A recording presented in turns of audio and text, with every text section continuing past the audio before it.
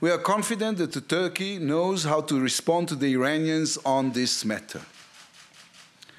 For its part, Israel won't sit idly by when there are attempts to harm its citizens in Israel and around the world.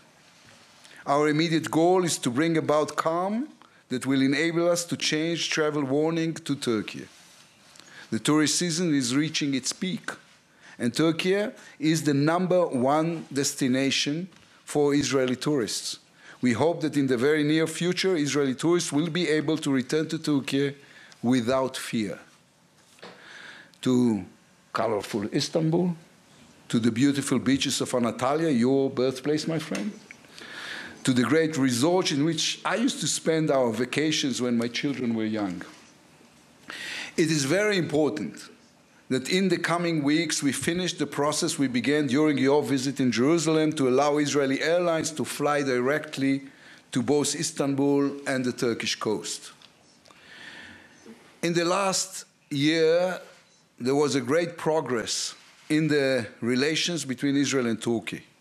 We began to hold discussions on returning ambassadors in the near future and on improving our economic and political dialogue.